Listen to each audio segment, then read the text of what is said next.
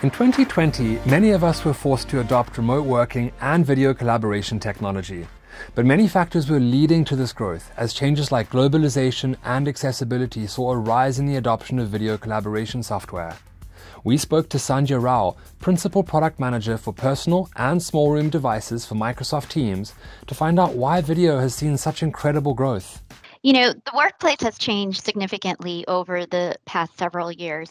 Workplaces are becoming more global. There's a global workforce where maybe you have certain divisions in India or China, and you're trying to collaborate with them here in the US. In addition to that, flexibility in how people work has become more and more important. And so I think in general, the way people are working has been evolving. And, you know, with the advent of mobile phone and being on the go more and being able to take calls and meetings even on the go, that's also been a huge contributor in terms of how much work can be done outside of the office.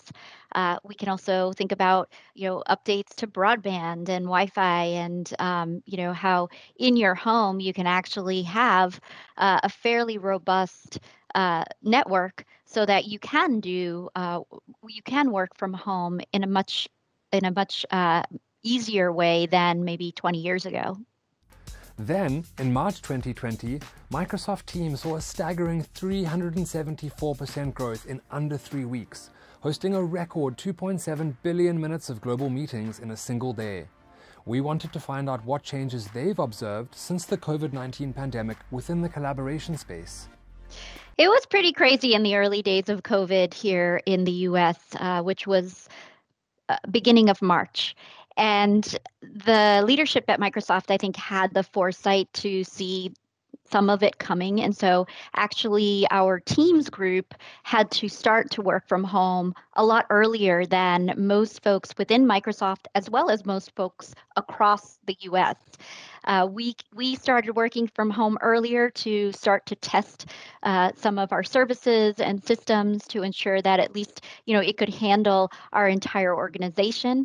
And then Microsoft quickly went online to ensure that you know, we could service our entire company, and soon thereafter, many other organizations started to go online. And not only that, we started seeing a significant number of new organizations quickly migrating over to Teams, whether it was education institutions or healthcare institutions, or really many of the customers who were looking at Teams and starting to migrate at Teams, but that migration started to essentially accelerate in a significant way so that folks could bring their entire workforce over to Teams really overnight. I like to say that there's nothing more essential, I think, when we think about work from home than a peripheral.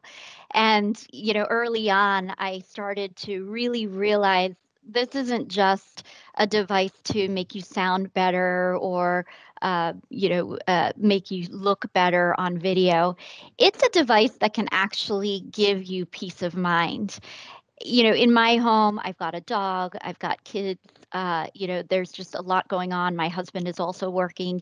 And to be able to really focus in a conference call and to be productive, having a headset where you can really block out all the noise around you, having a video camera where you know you're going to look good regardless of what else is going on around you, being able to use even some of those software aspects of background blur in conjunction with your peripherals, those things started to become incredibly critical to being productive, feeling engaged, and feeling good about working from home. So it's been a real wild ride, I would say, over the past few months to see the explosive growth in peripherals.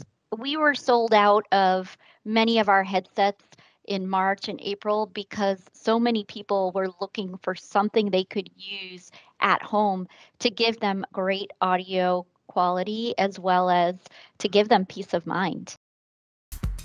A big thanks to Sanjay Rao from Microsoft, who's been sharing insights into the rise of Microsoft Teams, how Microsoft have reacted to the COVID-19 pandemic, and the biggest changes in remote collaboration.